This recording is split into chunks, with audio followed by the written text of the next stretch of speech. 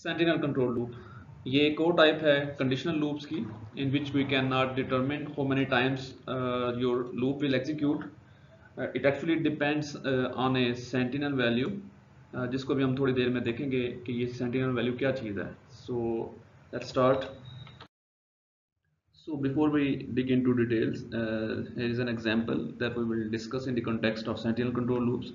Here you can see we have defined a symbolic constant with the name of Sentinel and it's given the value -99. What this program is doing, it's simply inputting some numbers from the user and it's trying to add that number again and again in this sum variable, and then again it inputs that number and this process goes on again and again until this score variable which is input by the user is equal to some sentinel value, which is -99 in this case.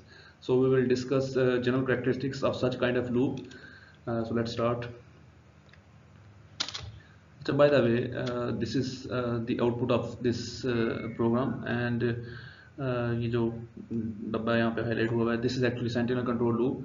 Output में देखते हैं आप बार बार user input कर रहा है until he inputs -99. This process will continue, so you cannot determine how many times this loop will execute. Maybe it will execute one time, or maybe 10 times, or maybe 100 times.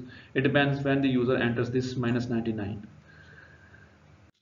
So in some applications we have as we have already seen in the previous example, the loop tests sentinel value. ठीक है, loop जो है वो एक value को check कर रहा होता है as a looping loop ending and marker. So loop exits when the sentinel value is reached. This value can be reached by as a result of an input operation, as we have seen in the previous example. Loop आपका तब खत्म होगा when the user inputs the sentinel value. अब ये sentinel value कब enter होती है, it depends on the user. So that's why it's also a conditional loop, जिसमें आप determine नहीं कर सकते कितनी बार आपको loop चलेगा.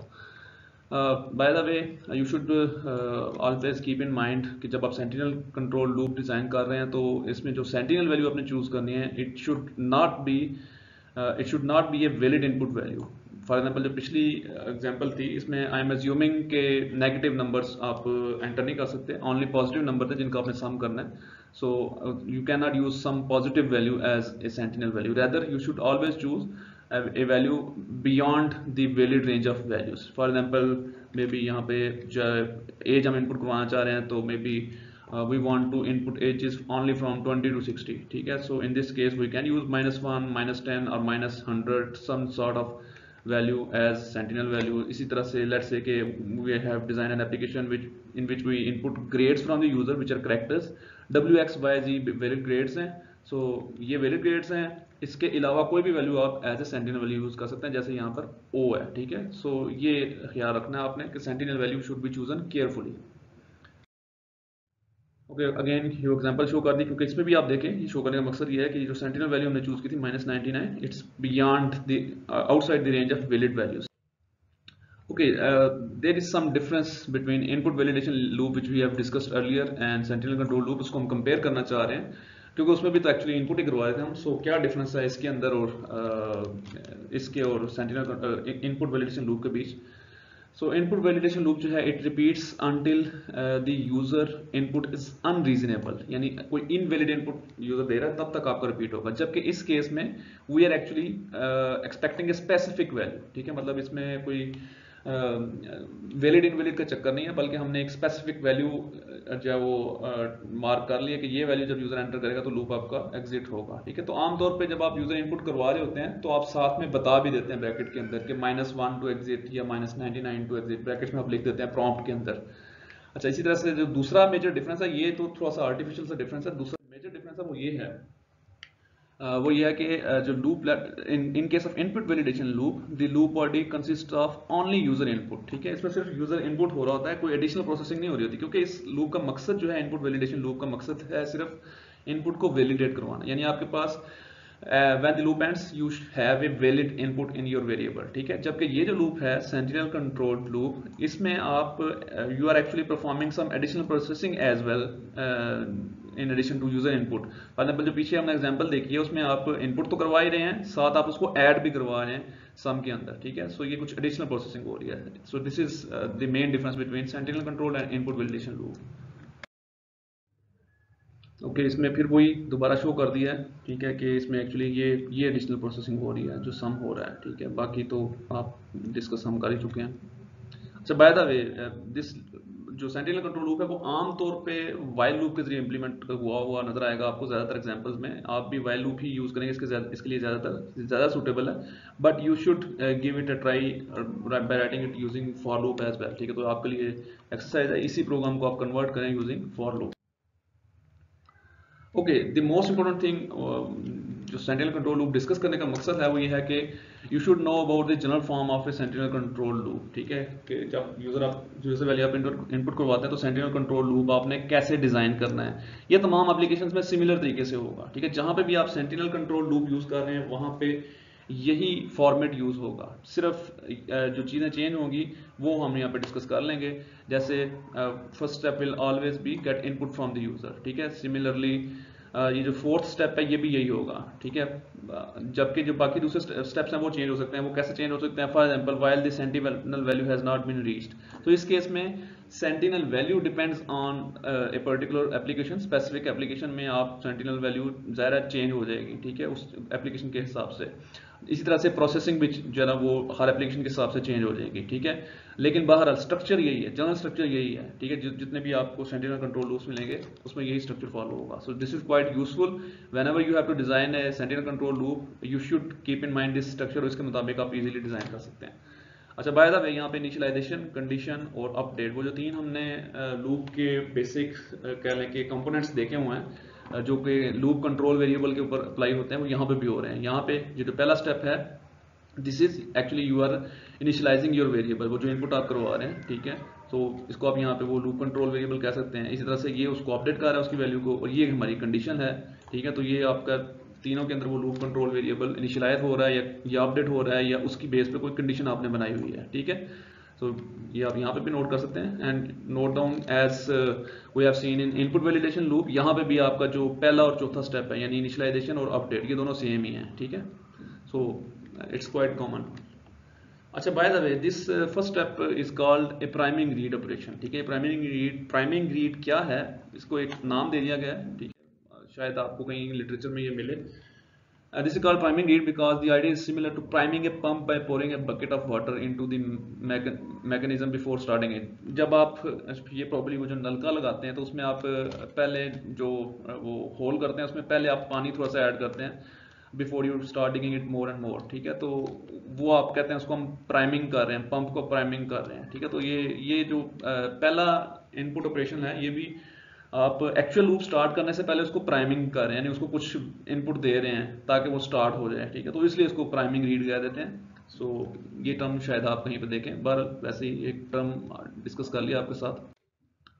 Okay, comparison with the input validation loop, ये हम उसके जनरल स्ट्रक्चर का कंपैरिजन कर रहे हैं। हमने जो इनके अंदर वैसे डिफरेंस तो देख लिया था ऊपर, लेकिन दोबारा हम उनके जनरल स्ट्रक्चर के अंदर कंपैरिजन कर रहे हैं। यहाँ पे भी आप देख लें कि पहले और जो आखिरी वाले स्टेप हैं उसमें दोनों में सेम ही है। यहाँ पे भी आप इनपुट ले रहे हैं, यहाँ पे भी आप इनपुट ले रहे हैं, बट जो इसकी कंडीशन है इनपुट वैलिडेशन लूप के केस में आप तब तक चलते रहते हैं जब तक वो एक वैलिड रेंज के अंदर वैल्यूज नहीं आ सकती, जबकि इस केस में सेंटिनल वैल्यू जब तक नहीं आएगी आप चलते रहेंगे।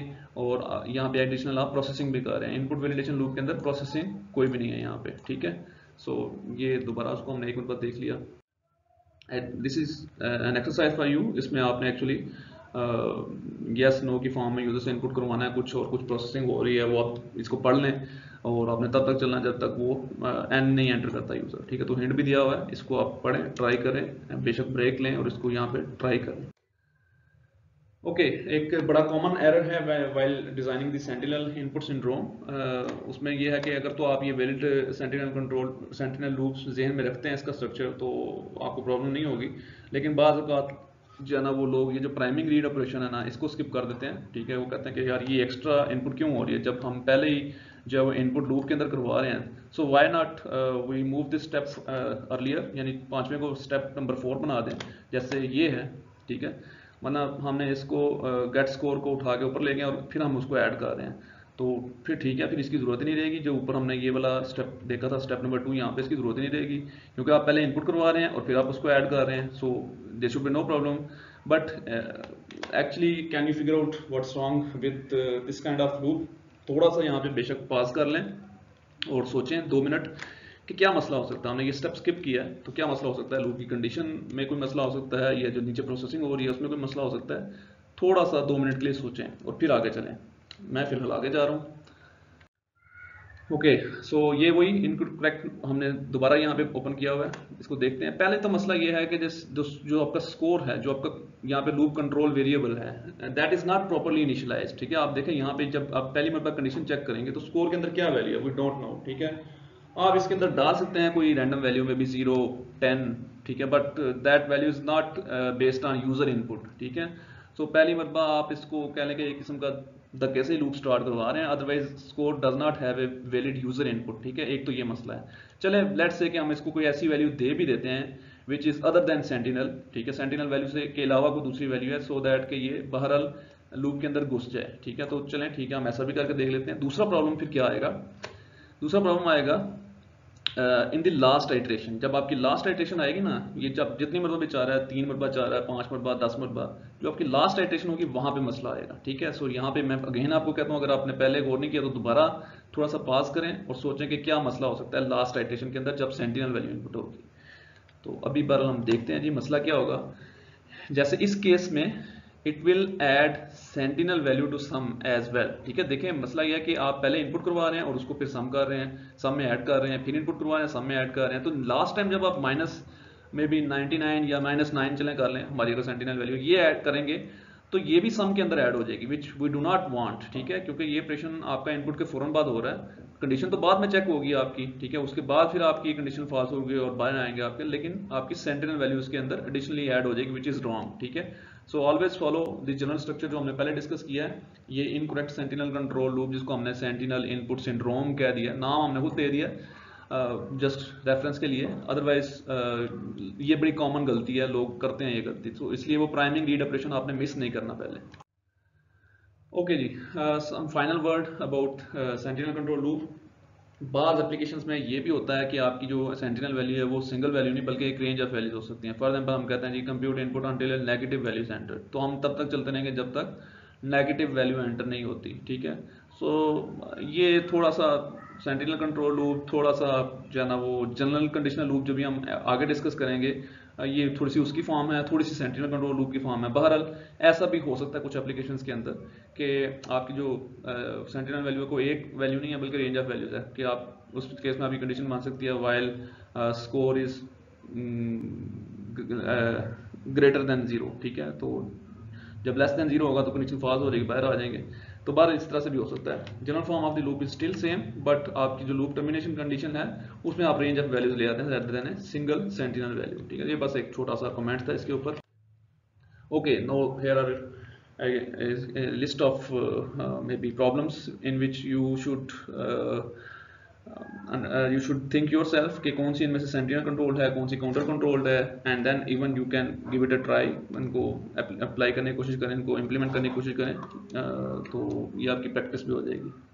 That's it.